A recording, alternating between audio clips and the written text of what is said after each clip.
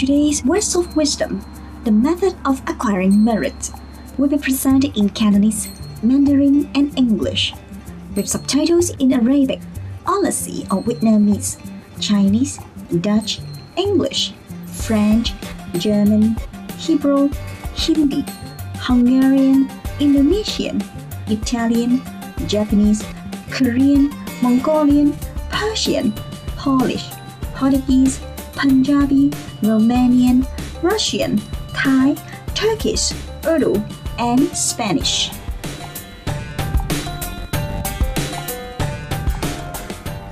香港由260個美麗嘅島嶼組成，呢個地名源自香港島上嘅石排灣，翻譯過嚟就係芳香的港口。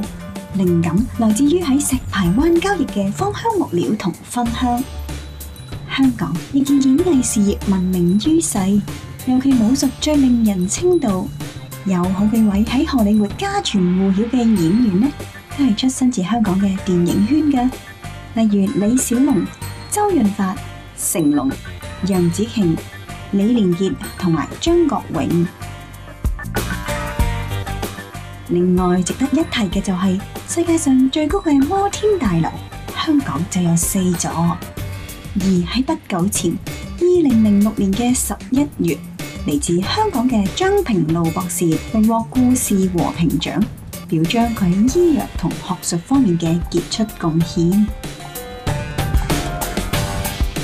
由於許多真理追求者誠心嘅邀請，青海無上師曾多次造訪香港，分享佢嘅智慧與見解，讓大眾更開悟、更了解上帝嘅天國。2000年嘅愛海之旅，青海無上師再次接受求道者嘅誠摯邀請，而莅臨香港。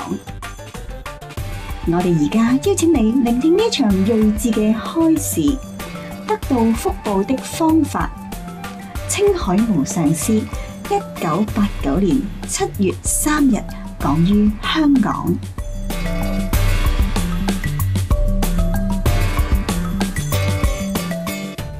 Supreme Master Ching Hai's lectures are not a complete meditation instruction. Please do not try alone. For free of charge guidance, please visit www.godsdirectcontact.org or contact any of our centers near you. 我只想告诉大家，我跟师父印心1年多，我虽然自己也教过书，可是我自叹弗如，因为他在很多的大大小小的事情上都可以教育到我们。他是最慈悲的，像这一次出国来弘法，历经了美国、哥斯达黎加、巴西、阿根廷到香港，飞了不晓得几万里路，每天讲经、印心，还有工作，非常的辛苦。在台湾更是这样子，跟同学们共修、讲经，每天都忙得有时候都没有睡觉。我从师父那边知道师父的慈悲跟爱力，还有师父的亲近。师父从来不接受供养，你顶礼他，他就顶礼你，因为他说大家都平等，众生皆是佛。师父的自在也是我感到最大的崇拜。师父每天吃很少，穿的也很简单，住在帐篷里面，夏天顶多就睡在吊床上面。他的生活非常的简单，但是非常的自如。从这些小地方看到了一位大师的风范，还有师父的智慧。如果各位大德昨天晚上已经来听经，大家就会感觉到师父的智慧真是无量无边。简单的一句话，好像很简单，可是却已经打动了我们深深的一些疑惑，解答了我们很多的问题。尤其师父很多的教育是不用语言的，他的智慧也是不用语言的。他有时候一个弹指啊，一个举手，一个投足，都可以让我们开悟。也许大家就会有这种感觉，有很多人在台湾，有时候只是看到师父啊，就已经觉得已经了解很多事情了，师父已经给他很多东西了，不需要师父再讲话了。我认识的师父是这样的完美，不过如果您有机会跟师父印心的话，您会发觉我的话实在是一点都不夸张。也许我可以请另外一位同修来证实我的话是对的。有一位台南的同修，他跟师父印心也是1年了，他有很多的感想，他有很多的想要告诉师父的话。在这边，我们请他来跟大家谈一下他跟师父印心的前后的改变。我们欢迎同修。师父，各位大德善知识，大家晚安。今天很荣幸，我从台湾来到这美丽的香港，能与大家见面，这是一件很快乐的事情。去年4月份的时候，一个因缘让我认识师父。那时候我不以为然的感觉到，好像他就是我的亲人，好像他就是我的朋友。我就去听经了。连续听完经之后，隔了1-2个礼拜，有一天晚上睡觉，师父就来告诉我一句话，只有6个字：修观音法门不错。那时候我感觉到奇怪，怎么晚上睡觉，青海法师怎么会来告诉我这句话呢？那时候我就感觉到好像是梦，但是不是梦，是真实的。隔了几天，又梦见我去听师父弘法，我就在找位置，找到前面的位置，找到了，专心的听师父弘法。让我感觉到师父是一位不可思议的法师。当我印心之后，我深深感觉到持5戒，就是不杀生、不偷盗、不邪淫、不妄语，包括不喝酒、赌博或打麻灰。如果我们有诚心要求道的话，自然而然，师父会帮助我们改变我们周遭的环境，使得我们能有信心，能完成观音法门这个无上甚正觉的法门。160个国家，师父能选择香港，就是我们众生的祈求。所以说，今天我们在座的各位朋友，能听完师父的弘法，确实是一件很好，而且又有福报。或许是我们内在的灵魂在寻找，而不是我们大脑。因为我们内在的灵魂看到他的样本书之后，就会感觉到被吸引了。因为内在灵魂告诉我们，就是他就是我们好朋友，他就是我们的要找的名师。观音法门是释迦牟尼佛开悟的法门，也就是保险法门。怎么说是保险法门呢？当我们投保险的时候，就像我们印心的时候，师父会为我们众生洗清生生世世的业障，马上送给我们一位化身师父在我们身旁。所以说，观音法门就是传家之宝。该塞，谢谢大家。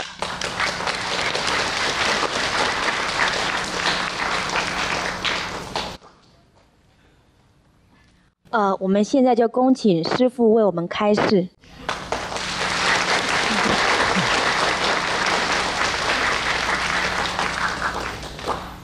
师父今天慢一点来，因为外面很多人不能进去，就跟他们聊一下，给一些糖果，所以大家原谅。我们世界不完美嘛，有这个就没有那个。昨天师父走了以后，还有一个女居士啊，她跑到师父车那边再问一个问题。有一个人问师父啊，世界那么痛苦啊，为什么佛菩萨没有帮忙？我说有啊，有帮忙啊，有帮忙了。不过我们的那个凡夫的看法啊不一样，我们看不清楚佛菩萨帮在哪里忙。比方说，我们是很穷啊，很有病，很痛苦。我们一直祈祷佛、耶稣基督，或是什么圣人啊、母娘娘，帮我们忙。不过好像他们没有听我们的话，我们还是继续病，继续穷，继续有问题。不过这个不是佛菩萨没有听我们的话，而佛菩萨帮忙的方法跟我们不一样。还有我们的诚心啊，有的时候不够的。如果够诚心的话，我们祈求什么都会有结果。这个诚心啊，我们怎么能够发展呢？也不简单。因为有的时候我们跪在佛像或是耶稣基督道场面前啊，让我们祈求，不过我们心很乱，我们求不够一心不乱，然后当然这个结果也没有，那我们怪佛菩萨没有帮我们忙，这也不是这样。我们要得到这些外面的帮助力量，我们应该帮助自己。比方说我们住在这个世界啊，我们应该跟那个众生配合。像孔子说，己所不欲，勿施于人啊。不过我们自己呀，己所不欲呀，我们都常常施给人。所以这个所谓的因果啊，再跑到我们的身上。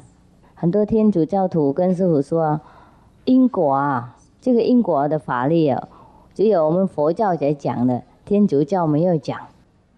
有，圣经有说，你种什么因，你就得什么；你种什么东西，你得到什么。As you sow, so shall you reap。这个是因果的法律。因果英文叫 karma，cause and effect。这样子的话，我们已经知道这个因果的法律，也就是说我们种什么会得到什么。比方说种苹果得到苹果，种柳丁得到柳丁的话，那我们要谨慎啊，种这个比较好的种子。比方说我们很喜欢富有的话，那我们应该布施给别人，然后以后这个富有的这个钱财产呢，会跑到我们那边。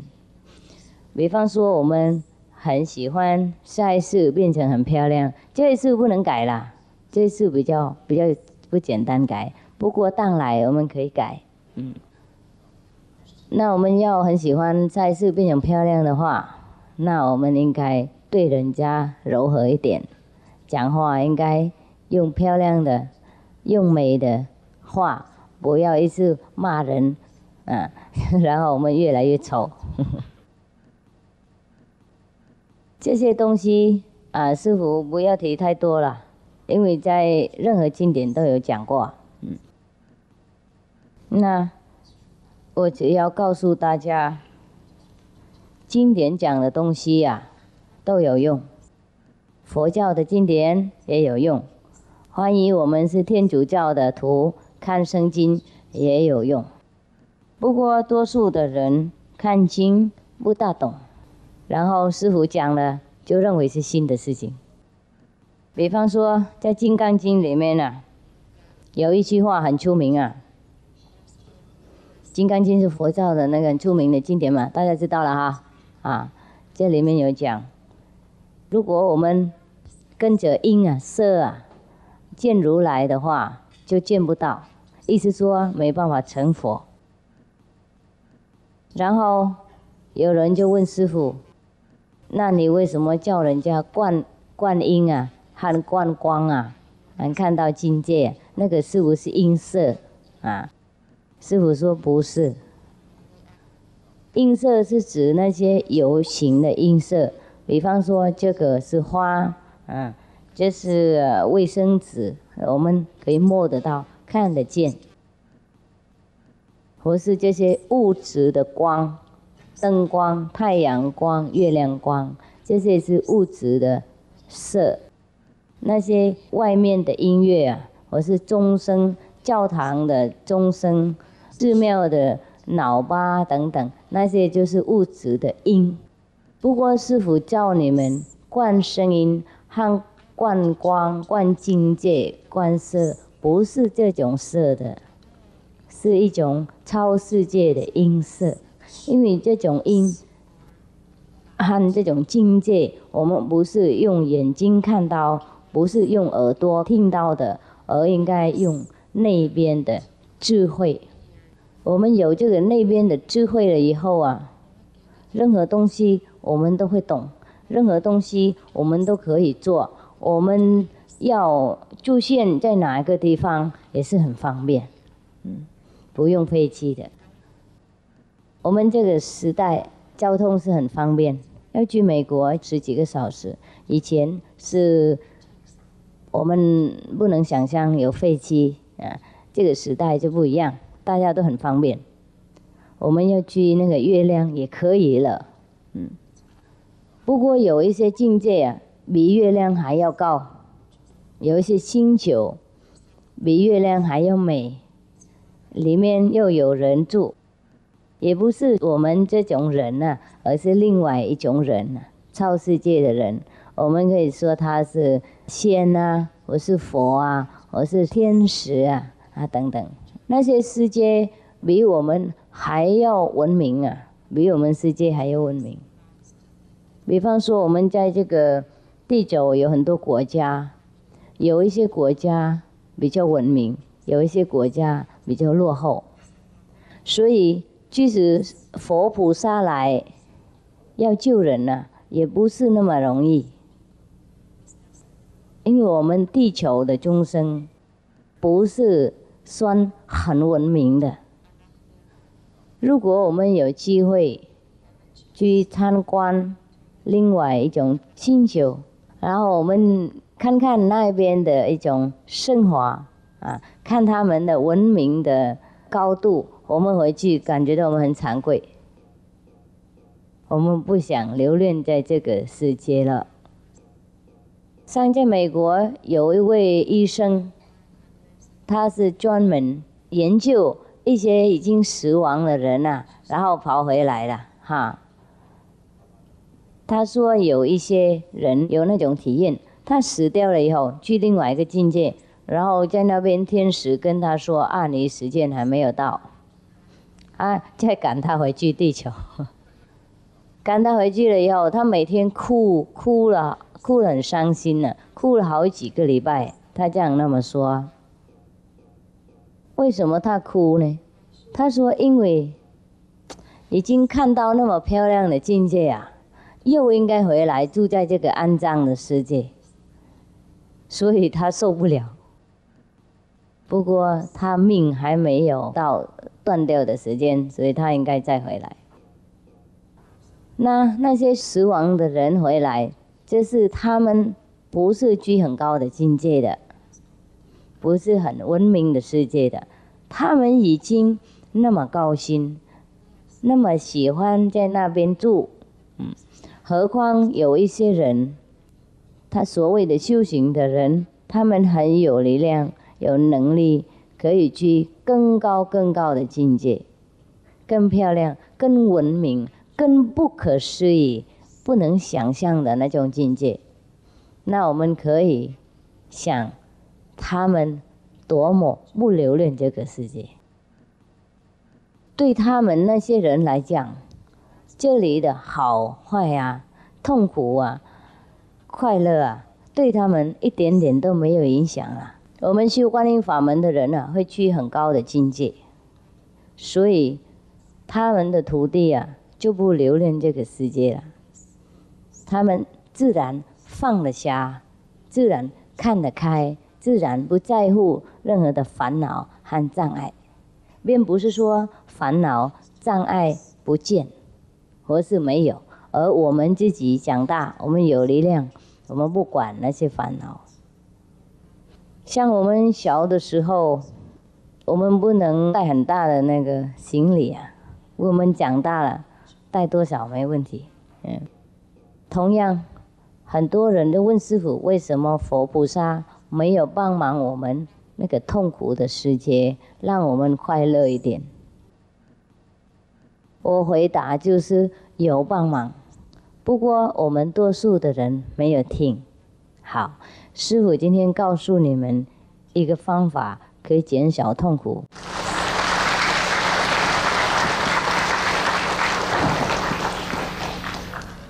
有2、3种的方法，最容易就是我们去找一位大修行的人，所谓的僧人，我们侍奉他，我们供养他，我们尊重他，我们可以拿他的照片回去供养。那个僧人或是那位大修行者，他不一定喜欢我们这样那么做，不过我们做的话，对我们有福报，听懂不懂？也不是每一个人能够喜欢诗书，不是每一个人能够喜欢修观音法门、打坐、找智慧或是成佛的。那有另外那个方法比较简单，就是你们相信某一位大修行者，你们就供养他。你们相信那个人会救你们，他一定会。我们的业障他会背一点，我是背很多。我们烦恼会减小，我们有危险的时候，他一定会来帮我们忙。我们供养他不一定应该供养很多啦，我们一朵花也可以，或是一个糖果。就看我们多少诚心不是多少钱的。有很多人不懂，认为多钱多福报，就不一定。No， 多诚心就多福报。这个方法是最安全的。我们不应该改变什么东西，我们也不应该打坐的。我们只要每天想那个人什么时候我们记得就想他，祈求他帮忙。那边很尊重他，很信任他，听懂不懂？不过我们应该信任那个人应该有相信他是真正的圣人，真正的有修行、有福报、有力量的人，我们才能够有这种内在的自然的尊重。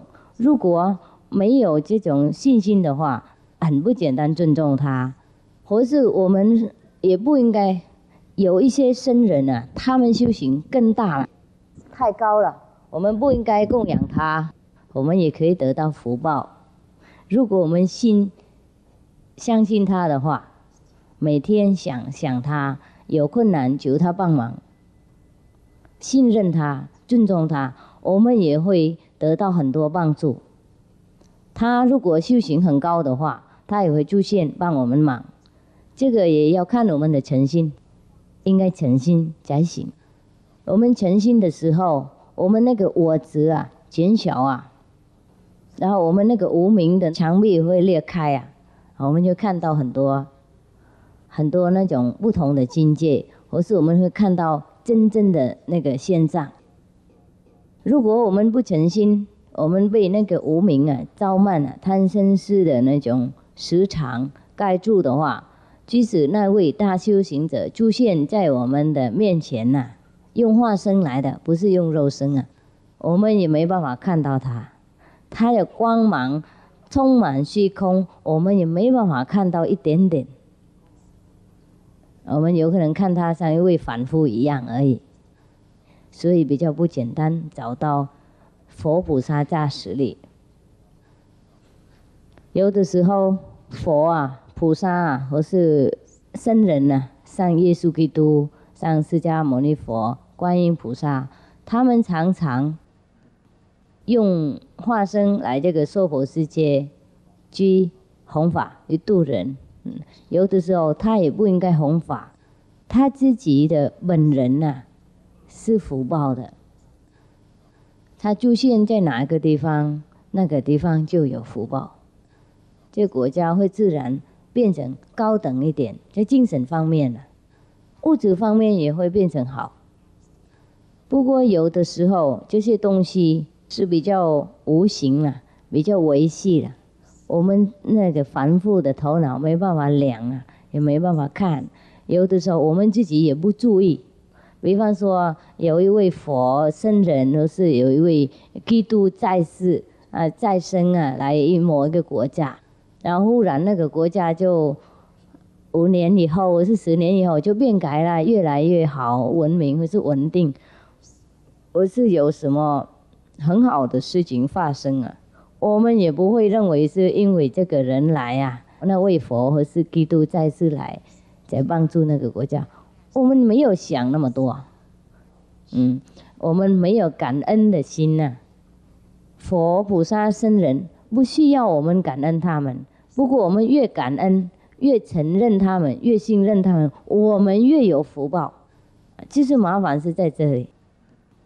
耶稣基督在世的时候他收很多徒弟，他的徒弟们都得到很大的利益，很大的精神，发展他们的智慧发展他们内在的那个不可思议的力量，还有帮助他们的生活。不过有一些人也不相信他，有一些人诽谤他，又把他盯上来，那些人没办法得到福报。听懂不懂？即使看到他也没有用，他要帮忙也帮不过忙，他们不相信他的话，所以没办法。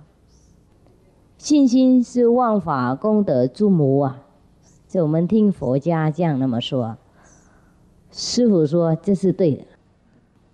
如果我们没有一点点信心，是很难得到佛菩萨圣人的加持力。有一个人在印度，他修行是很高，他很出名他也不教人打坐什么啦他有教一些徒弟，不过多数的人来看他，他就给糖果饼干有什么就给什么不过任何人来要什么就得到什么。很多故事都写不起来的。比方说有一位太太，她很穷，她的先生是喝酒的，每天醉回家，多少钱她的先生都用喝酒，所以这个家庭是很穷。那个太太一天到晚工作很累很忙，有的时候也不够钱给家庭用。如果没有隔壁帮忙的话，他们就活不下去了。有一天，那位大修行者光临到他的住的那边的村庄，要给徒弟看一眼很多人就叫那个穷的太太可怜的太太去听经。那太太说去听经我去看他，一看他的意思不是听经了，他也不讲经了。那个人他不讲经，看看这样子而已。如果要讲什么，他的徒弟讲，他不讲。以前他有讲几年了以后，写几部经起来了，他就停了，他不再讲了，他就闭口了。以后要讲什么，他就用手印笔这样，然后徒弟翻译给大众听。所以那个太太说我不想看他了我不相信有什么佛菩萨圣人，没人帮没人忙，我的整天都很穷整个辈子都很穷，我去那里又有什么用？我不会得到什么东西，又跟失去一天共久的钱他这样那么说不去了。不过他去另外一个地方，别人又跟他再讲，你应该要去看这位圣人，一定会有帮你忙。很多人这样讲，他最后就去了。他去那边看到很多人那个排队要看那位圣人。他本来也不想进去不过已经来了就去了，所以在犹豫到最后也站在最后面。最后面呢，他就看那位圣人就坐在那里然后大家排队来跟他顶礼，然后就领他的加食物，我就回家，这样而已。他在那里心还是很感觉到很怪怪奇怪，这样而已谁就来领一个糖果，一包糖果，几个饼干，这样那么麻烦。他这样你还想啊？不过他已经来了，他就排进去。最后啊，那位修行人给他一包假食物，他就领了，就跑出去了。跑出去好远的地方就看，哇哦，里面有什么东西？你们知道吗？啊，钱。差不多几万块台币。这位僧人呢，从来没有给人家钱呢，是他徒弟这样那么讲。那怎么这个人会得到钱呢？因为他知道那位太太最需要就是钱嘛，然后为了这个布施的钱呢，他就回家了，开一个杂货店，然后从那个时候就不会再很困难了。所以从那天每年呢，那个韦太太就来看那位师父。我们当然不是每个人去看一位法师或是看人讲经就要钱的，最好不要啦。不过我们会得到很多另外一种利益。我们喜欢什么，我们只要诚心去祈求，我们会得到。要诚心哦，不诚心就不行了。我们可以跟师父说，那位太太根本不诚心嘛，是不是这样子啊？她怎么也会得到钱呢？她诚心，对她的那个地位来讲，是她非常诚心的。她能放下一天工作，懂不懂？她的家本来没钱用呢，不够饭吃对她来讲，放下一天呢，工作钱是非常非常大的牺牲。还有他那个需要那个钱那个心态是非常非常强烈的，是不是这样子所以我们不可能说他不诚心。所以诚心是如是并不是说我们应该在那里顶礼很大拜，然后我们大声讲话，我是非常诚心，我是非常诚心。这个没有大用。诚心是一种很自然的、很强烈的一种念头懂不懂师父意思无论我们要什么，我们有那种很强烈的那个期望的话，我们会得到，这个是叫诚心，并不是说我们应该表演给人看。所以我们要求佛菩萨帮忙的话，我们不应该用什么经典念出来的，我们自己用自己的方法。我们跟佛菩萨沟通，我们跟他讲出来我们自己的要求的地方。我们不应该人家已经写好了，我们念出来，在那里要惯心念错，所以心没办法成。念也怕念错嘛然后人家念很快，我们念很慢也不行所以每个人要求的话，个人有个人的祈求的方式是最好，这样我们才能够专心诚信。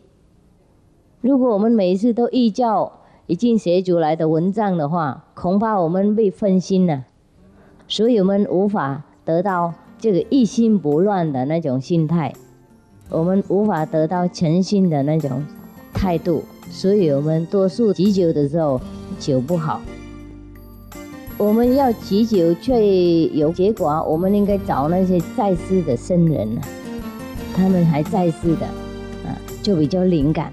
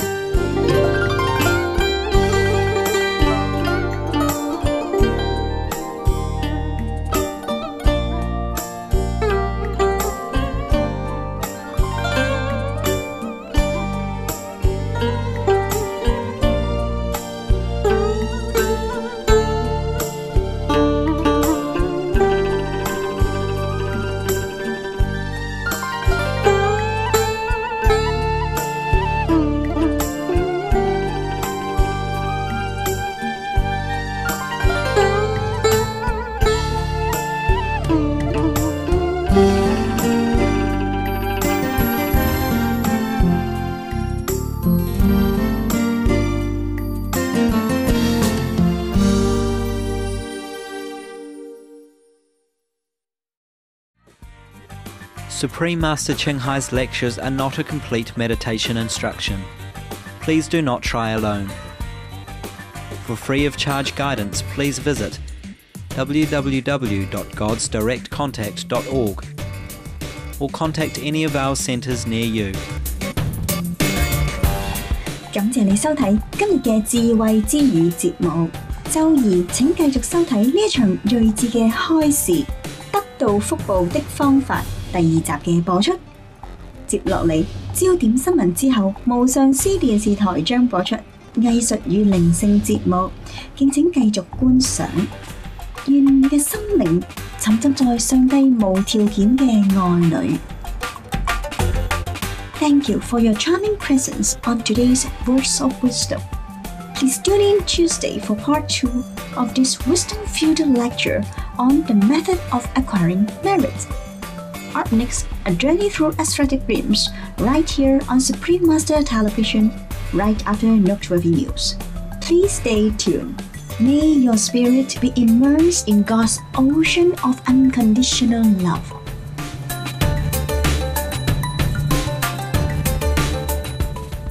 For more details, please visit www.suprememastertv.com/WOW